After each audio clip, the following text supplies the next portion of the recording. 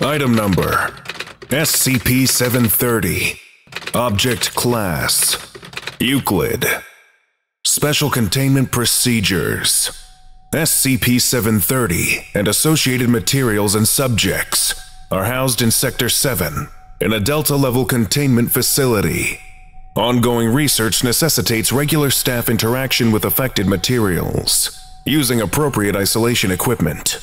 Researchers are required to undergo 36 hours of isolation and decontamination before leaving the containment facility.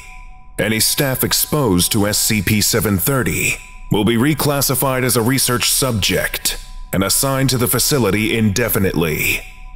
Description: SCP-730 is an engineered retrovirus developed in Italy by Dr. It infects and mutates developing mammalian embryos, including humans, causing abnormal fetal development. Infected individuals grow to term as physically healthy fetuses, lacking any anatomical features above the brainstem. See Epidemiology Report. This vestigial brainstem is capable of passive maintenance of the body's functions, including heart rate, respiration, digestion, homeostatic function, and waste elimination. The affected individuals show no higher functionality, but respond to pain stimuli, recoiling or fleeing in the limited fashion available.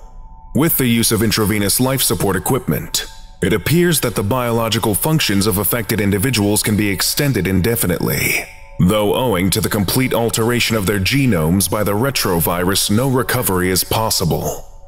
Adult organisms cannot be infected by the virus, but act as passive carriers once exposed. The virus is spread by contact with any bodily excretion, including sweat.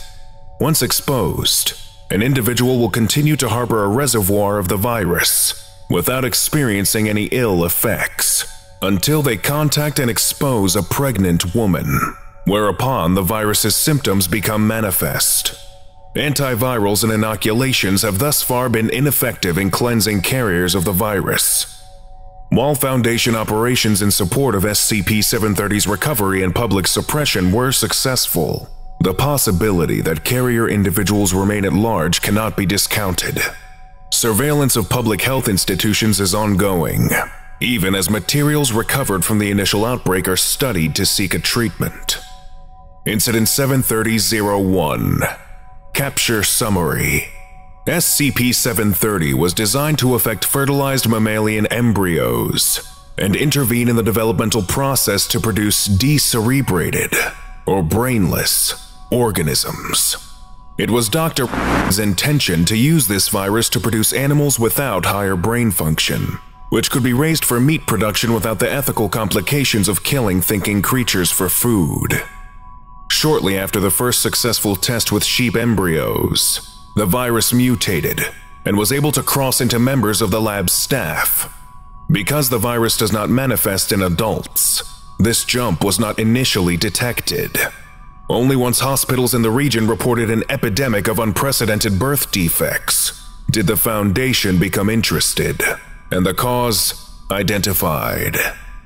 The epidemic was intercepted before it spread beyond local confines to the global population. Sanitation procedures denied the virus an endemic population of passive carriers to further its spread. Materials and infected subjects were obtained and isolated under Foundation custody for further study, as were Foundation personnel exposed during the initial investigation. Lesson complete. If you missed the previous orientation, go watch SCP-729, Marble Bath, right now. Or for the complete course, watch this playlist.